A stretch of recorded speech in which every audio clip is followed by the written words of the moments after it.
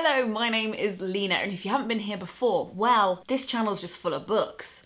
And also social change and climate crisis discussions and existential dread. But its core is books. And I'm doing a series at the moment on my channel from popular demand of wanting to see all of my bookshelves, a rainbow bookshelf tour. That's just because I have loads of books and I obnoxiously organise them by colour, for which I will not apologise. And the way to show you those books without creating a feature film seems to be making a series of videos in which I show you all the books in that colour category, and then I pick off a few from the shelf to chat more in depth about. Hopefully in this video you'll see books that I don't really have an excuse to mention on the channel. I haven't mentioned on the channel for years. Because I've worked in the publishing industry for a long time, I often pick up weirder books than maybe you'd stumble upon in your local, like, automatically stocked Waterstones. Shade intended. Especially if you're trying to limit your contact with the outside world, or you're trying to really cut down on bookshop trips during this very strange year. I'm hoping this can also serve as some kind of proxy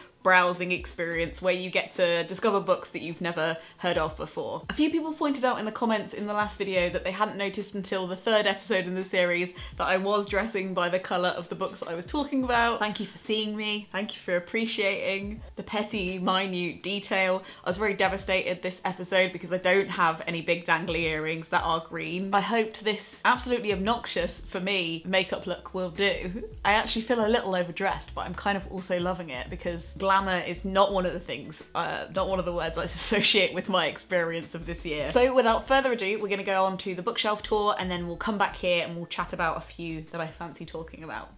So what we have here is the green shelf to situate you in the situation. These are the shelves, a reminder. We've done pink, we've done yellow, we've done red, and now we're coming to green. So there is some serious contention about what I put on this shelf. Is this a green book? Is this a green book? The answer, my friends, is real estate. We're maxed out. Only true green books can qualify for this student housing. That's just the kind of totalitarian regime we operate under. We're up Schitt's Creek and 3 books deep, and let's start over here. This is a poetry book with some history thrown in. I quite like the concept of that, and I also really enjoy books that inspect Britishness and all the different ways it's fucked up. I've never read this thing the whole way through, but I do dip into it, and I've enjoyed the bits that I have tabbed up and dipped into. We British by Andrew Marr, the poetry of a people. This is Craig's very tabbed up copy of Man Up.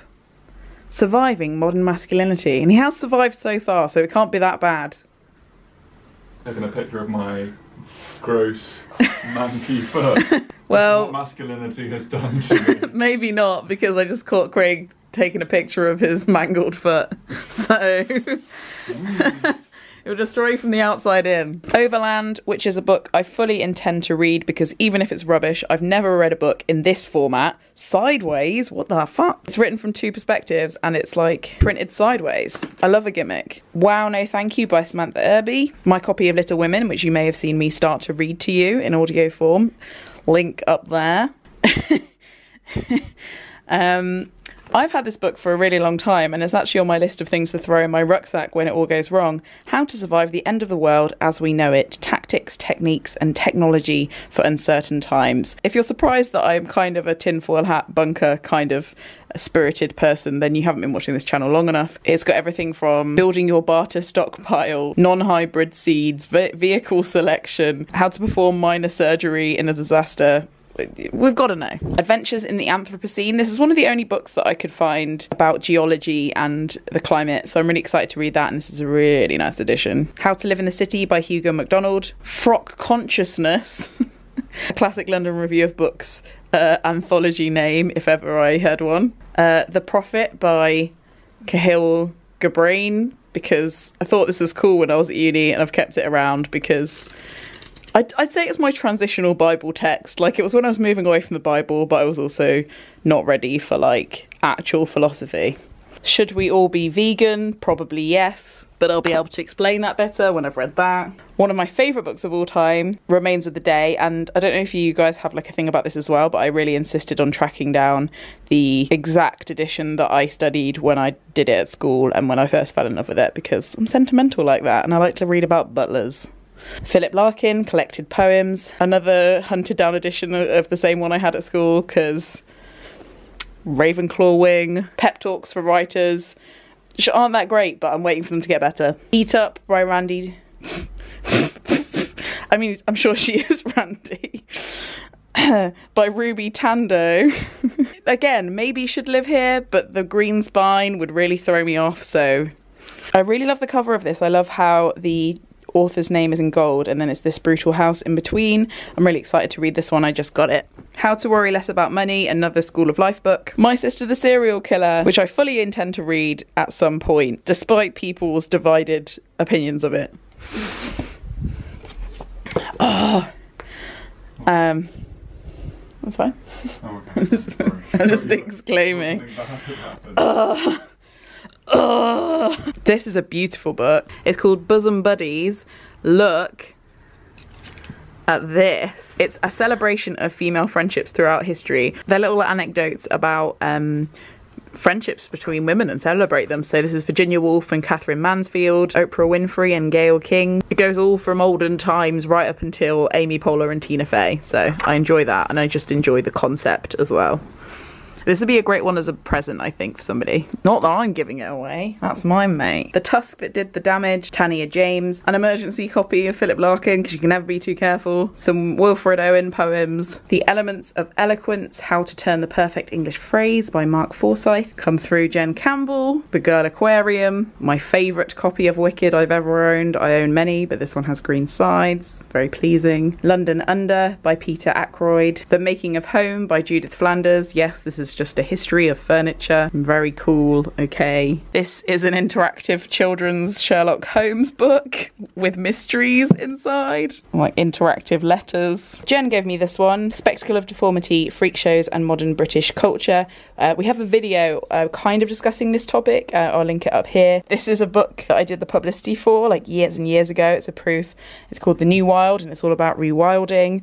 Again, I would love to do a video on rewilding at some point. I have lots of thoughts. A really nice edition of Matilda, a book about alternative education by A.S. Neal. It's called Summerhill. Persuasion is my favourite Jane Austen novel, and that may be because of its literary merit, but it may also be because it's the shortest one.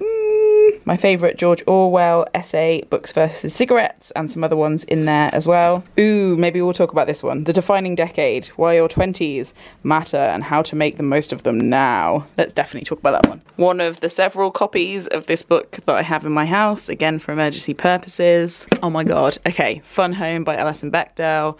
We have to talk about that. We're talking about that. Speeches of Note, which is a huge coffee table book of famous speeches in history written by the guy from the Letters of Note. It's really, really good. Would recommend. The Green Roasting Tin, a cookbook I have never cooked from. Apparently have on my shelves anyway, but there are some vegan recipes in it, so I should probably try it. Bitten by Witch Fever. This is a Victorian book about wallpaper with all the wallpaper samples in it and then little histories in between of like how they made it. It's a niche gift, but a cool one. And one day I will lose my mind and like make collages and presents out of the wallpaper, but right now I can't bear to. It's also about all of the arsenic that was hidden in the wallpaper and all the social and historical effects of it. Madness. Finally, again, in case you didn't know I was cool, this is a backstage history book of the history of the musical Wicked. Just in case you're wondering. Oh, so good. So I ended up picking up that last Wicked book as the third book I'd like to talk about, but I also realised that on my bedside table, and by bedside table I mean vaguely mouldy windowsill I keep my books on and sleep next to in the night, because where are we going to put a bedstand in this room? I've been keeping 3 green books on that shelf, so I missed them. So to complete the tour, Zadie Smith Grand Union, which is a collection of short stories from Zadie Smith that's quite new. I'll be honest, the collection wasn't really for me. I've just finished it and I'm just kind of a bit like, but I love the cover design of this, like, oh my god, so vivid. So if you're in the Gumption Club, which is my Patreon group, I'm probably going to give this, I give away a book every single week to the Gumption Club people in our secret Facebook group, and I'm probably going to give this one away, so watch out for this one. Second is Danez Smith Homie. This is one of the best poetry collections I've read this year. In fact, I might talk about that one. And then also Pondweed by Liz Blower, which you've heard me talk about before. It's on my TBR. It's so imminently on my TBR that it made it to the Mouldy windowsill. Look at this cover with my top. Oh my god. Instagram me. So the first one I wanted to talk about is this graphic memoir, Fun Home. It's by Alison Bechdel, who invented the Bechdel test, if you've ever heard of that, which is the measure by which we test whether a film is sexist. And the measure is, do two women who both have names talk to each other for more than 30 seconds, I think it is, about something that isn't men. So the term Bechdel is thrown around a lot, but there's this incredible woman with this incredible body of work behind that name. I would go as far to say that this is my favourite graphic novel of all time. I was set it in my second year of university, and I genuinely think before then I didn't know what graphic novels could be. I didn't know their literary mileage, I guess was one way to say it. This is a family tragicomic, which is a genre I really like the name of. This edition has beautiful foil on it as well. And for once, the back is quite accurate. It says, Fun Home is a fresh and brilliantly told memoir marked by gothic twists, a family funeral home, sexual angst, and great books. In my second year of university, I took a queer fiction module, and this is one of the books on it. That module blew my mind for a lot of reasons. In my defense, it was 2010, but I had never heard of Stonewall before. Like, that's how green my mind was at that age, and I just remember that whole module blowing my mind, and it changed the way I saw everything. A lot of things. That and my structuralism lectures. Between this and reading Gender Trouble, my tiny mind was blown. This is a memoir about Alison and her father. It's about complicated relationships between parents and kids. It is about coming out and queerness and breaking away from traditional expectations, only to realise that perhaps your parents also have been rebelling in ways you hadn't realised. And there's this narrative in it that I've actually realised is given away in the blurb, so I'm going to talk about it. Alison's dad is a funeral home director and also a school teacher, a very distant parent, and also, it turns out, a closeted homosexual himself. I just said closeted homosexual like I was 80 years old then, but that's what it says on the back. A closeted homosexual. The memoir's kind of told backwards against this very gothic shadow of the funeral home and also their family home that her dad has kind of turned into a really obsessive museum of perfect objects that children can't touch. And it's also a book about grief, about retrospective, about seeing your life in reverse and making sense of things after they've happened. It's written and drawn by Alison Bechdel, and the colour scheme is this really cool toned blue the whole way through, which as well gives it this really like haunting gothic look to it. If you're a literary nerd like me as well, there's lots of Easter eggs and parts where she's reading famous feminist texts in it, and it's just like one of the most gut-wrenching books I've ever read. I haven't read many books that deal with really inconclusive, uncomfortable, painful parent-child relationships like this one, and I think it's really special in that way. It refuses to come to conclusions, it refuses to make light or make sense of things, but also at the same time ends up making a lot of sense out of stuff. And Fun Home is also a musical that I did get to see when it came to London, and it was just one of the best. I just sobbed the whole way through. It's one of the best things. The musical obviously brings out the humour of the story a lot more, and there is like a real dryness to the way Alison wrote this, so I don't think it's inappropriate to make a musical out of it, but like also by no means conflate the two. This is like really something that stands on her own. And she also went on to write a memoir about her mother as well, and a really famous like comic series called Dykes to Watch Out For, which I also recommend. I used to have a copy of that. Where did that go? Anyway, this is one of my favourite books ever. I wanted to quickly mention Homie by Danez Smith. You might know Danez Smith from Don't Call Us Dead, which is their poetry collection from a few years ago. This is their one that came out in February. I love this collection even more than their first one. I think it's incredible. It deals with violence and xenophobia and death, but it's also incredibly funny and incredibly moving. The images that they paint in it are incredibly vivid. I think the only way to really give you an impression of this book is to read out some of the titles of the poems. Homie is the second title for the book because they wanted to call the collection this, but then they write inside it, this book was titled Homie because I don't want non-black people to say out loud. This book is really titled. So I think that's like worth mentioning as well, that like positioning to privilege is like a big theme of the book as well, so I think that's really interesting. Titles like I'm Going Back to Minnesota, Where Sadness Makes Sense, Waiting on You to Die So I Can Be Myself, All the Good Dick Lives in Brooklyn Park, Say It With Your Whole Black Mouth, Sometimes I Wish I Felt the Side Effects. You kind of get the tone of it, at least, I guess, from that, but it's just, if you're gonna pick up one poetry collection this year, I would Next is The Defining Decade, which kind of covers a lot of like my most common requests for books, which is like, what is the one book I should read in my 20s? It feels really obvious to be like, this book with the number 20 on it. Meg Jay has a TED Talk that I'll link below. I saw the TED Talk and then immediately bought the book. I've dogged so many pages in this. So basically the bee in her bonnet is that because our financial situations are changing, the opportunities that people in their 20s are being given are changing. There is this like phrase or mentality that 30 is the new 20, that like, you know, you just like kind of mess around and be on your gap year the whole through your 20s and like work out who you are in your 30s, like who cares? And she has a real bee in her bonnet for the dangers of that. And she says, I urge 20-somethings to reclaim their 20s, their status as adults and their futures. This book will show them why they should and how they can. In these pages ahead, I want to convince you that 30 is not the new 20, not because 20-somethings don't or shouldn't settle down later than their parents did. Almost everyone agrees that work and love are happening later, at least much because of economics as because they can. I want to persuade you that 30 is not the new 20, precisely because we settle down later than we used to.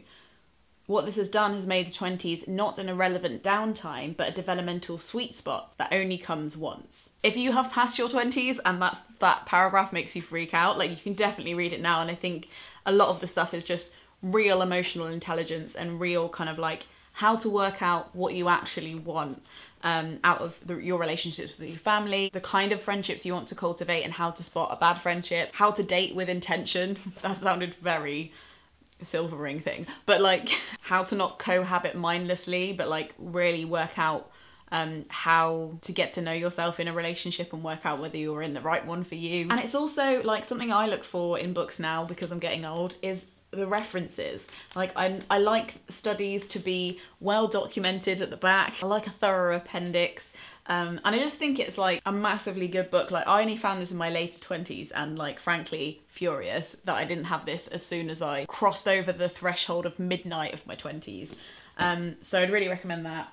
And then finally, I just wanted to talk about my love of Wicked, because I haven't done that in a while and I used to do that all the time on my channel, while also cock-teasing you by telling you that I will one day do a video essay on Wicked, which I still haven't done, but I haven't forgotten about, and it is kind of scripted. Wicked is a book by Gregory Maguire, a fact I've pushed on the world frequently during my 20s because everybody just thinks it's a musical, and that twists my nipples, really annoys me, hurts in a very real and unusual way. Wicked is obviously a musical, and it's a great musical. Like, I obviously love the musical because I bought this. Look at this portrait of Dr. Dillerman. There is actually, me and Hannah, and my friend Hannah Witten, we got to go backstage at the Wicked in London once, and she got to ride the bubble. If I have footage of that, I'm gonna show it here, but like the nerdiness of being able to go into the costume hold below the stage and see all of the different Oz outfits, like, it's one of the defining experiences of my life, I think. Anyway, for those of you who don't know, Wicked is a book. It was originally a book. It got turned into a musical. Rumours have had it for many years that one may be turned into a film. I'm very worried that instead we just got this, but I think it will one day come. But Wicked is the retelling of The Wizard of Oz by L. Frank Baum, about the real identity of the Wicked Witch of the West, her genesis, how she came into being, and her life, basically. It's pretty much what Frozen is based on, for which I'm sure Gregory has got none of the royalties, and it's the tale of Elphaba. Elphaba. The musical might give you the impression that it's about female friendship and forbidden love. It's not about that. Those things happen, but as you can see, there's quite a lot to unpack here. It's quite a long fantasy novel with a pretty nerdy map at the beginning. And just for context, I'm not a fantasy fan. I don't read fantasy. I just really love this book, and I think if you don't like fantasy, you shouldn't be scared off by the fact that it has a map at the front. But I would say if I was going to be cornered, and in my undergrad dissertation that I wrote about this book, yes, this is what I wrote my undergrad dissertation on was, yes, this book. This book is about the conflation, and I want to say this really confidently now. This book is about the conflation between femininity and terrorism. That is, I won't hear of it. That is what it's about. It's about the othering of terror, how we define terror, and it's told through several layers of metafiction, which is what my dissertation's about, and one day I'll bore you about with my alleged video essay that will allegedly come. Elphaba comes from a very strict religious family, which again is a huge part of the book and not a part of the musical at all. A lot of how her radicalisation is explained is the fear of secular thought in women and how breaking away from religion and government is unfeminine. And then also, like any good book that has been perverted by a great but perverted musical, is that it doesn't have there is no happy ending here. There's a lot more about race in the book, and huge allusions to anti-Semitism and how we treat that and how that can be dismissed without cause, and it's how the country of Oz rewrites a woman into a villain. And it's not like, I really do like retellings of villains, because I don't think humanizing is the same as glorifying. In fact, I think it's kind of the opposite. But this isn't like a lot of those other ones I've read. This is a real like anti-capitalist manifesto, and I adore it, as you can tell. Maybe I've thought too much about it. Maybe you won't see that in the book when you read it, but hey, a bitch can try. Oh, so now the sun comes out. That's cool. That's brilliant. Thank you so much for watching this iteration of the Rainbow Shelf tour. Which colour would you like to see next? Let me know. These videos are free to watch, but they are free to watch and made available to you because of the Gumption Club, which is a small group of wonderful people who tip me per video to make them happen. If you'd like to be one of those people and also part of our secret Facebook group where we have Wholesome Film Club and we watch films together, and I do live streams and I give you little extra podcasts and all sorts of little things, as well as giving away some books. You can look into joining the Gumption Club for as little as $1 per thing in the description. I also have a newsletter you can sign up to for free, where you can get more recommendations from me that I don't put anywhere else. More book videos here. Thank you so much for watching, and until next time, Frog's Log out.